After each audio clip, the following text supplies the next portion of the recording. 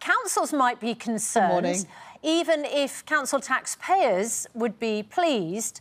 If you freeze council tax, what happens for the councils who need the tax?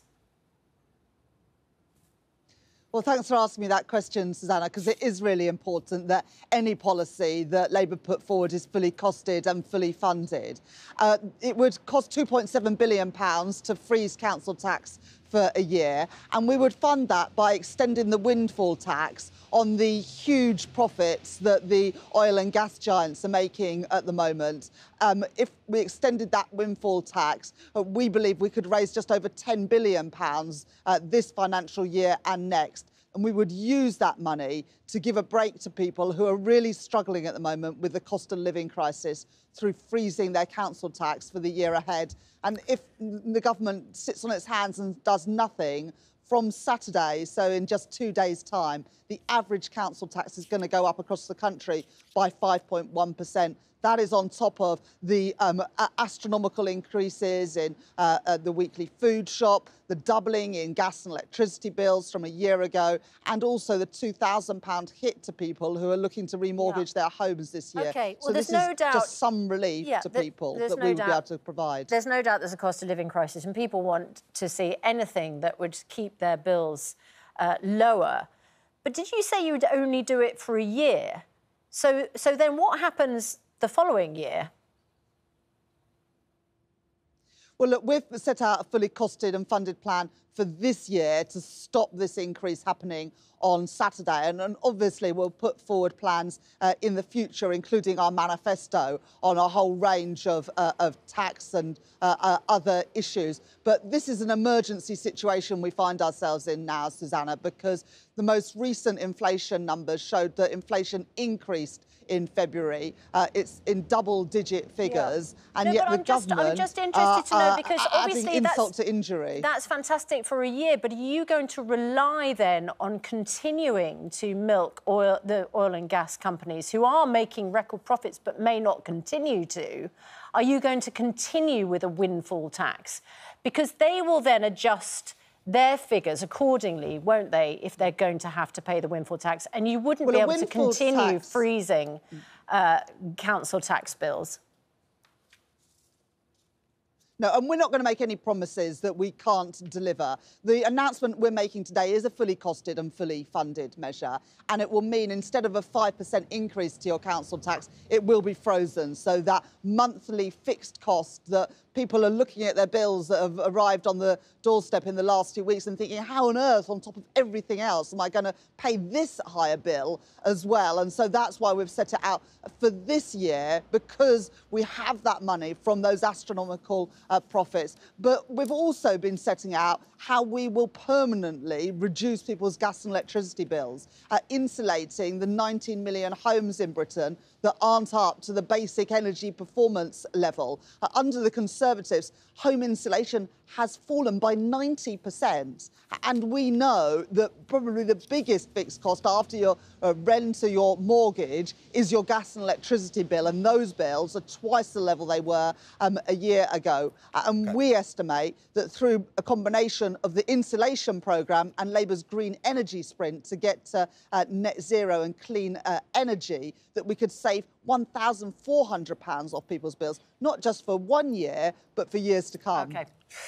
Rachel Reeves, let's talk about asylum seekers. You guys at Labour Party have come out with your 5-point plan. One of those points is to speed up the process. Now, that may well be a very good thing, but that will take some time. In that interim period, while you are speeding up the process, where would you plan to put asylum seekers? The Conservative government currently are considering ex-army barracks. Is that an option to you? If not, where would you put them?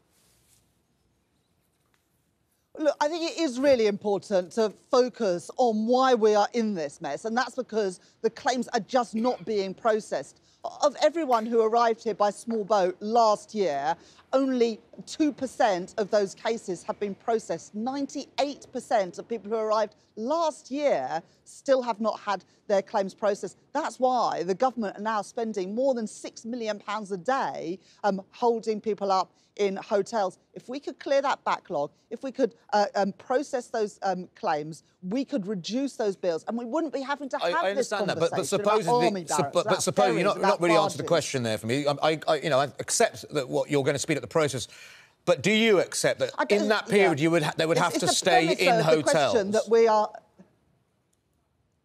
Well, we want to work with local authorities. It's another part of our plan that we've set out, as you know, Adam, that we want to work with local authorities to try and find cheaper accommodation. But the truth is we are not going to be able to fix this problem unless we sort out the processing.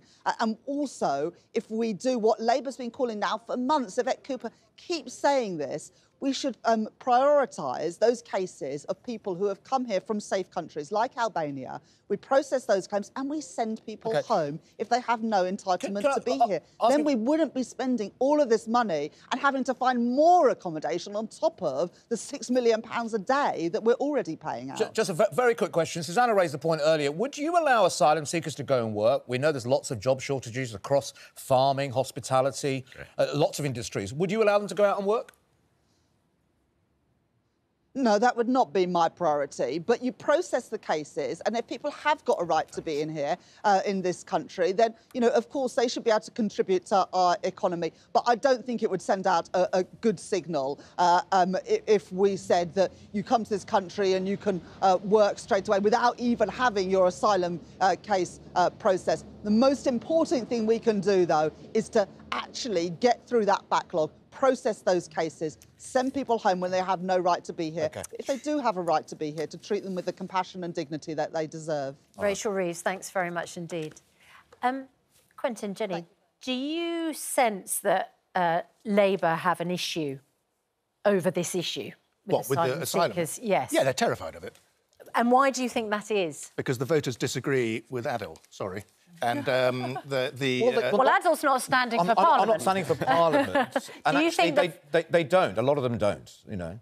Well, do you think that there are voters in constituencies that Labour feel they need to take a different stance that's what seems to me... That's what your point is. That seems to me, looking at it. But it's interesting, when they talk about council tax, why do they never talk about trying to stop councils wasting money?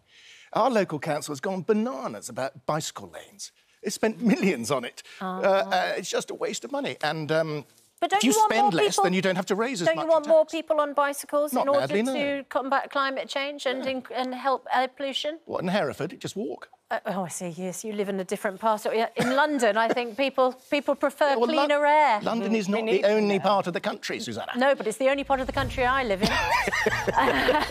Jenny, Quentin, thank you very much. What do you want to say, Jenny? No, I just wanted to say, I think... Anything say on bicycle lanes? Well, you know, I live in a very dirty part of London and I'm all for bicycle lanes. Yeah, thank you both very much indeed. Good to talk to you.